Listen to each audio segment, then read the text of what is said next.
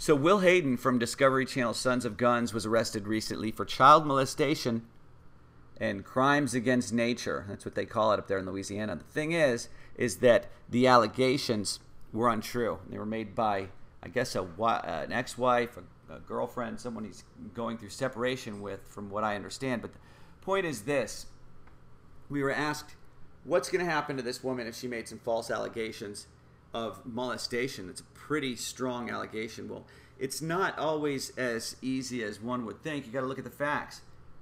Sometimes, and especially in a delicate situation like this, if something happened that mistakenly led an individual to believe that this was taking place, well, then reporting it by all means is necessary. You don't have to know for certain that a crime's being committed as a citizen to report, especially when there's a potential victim.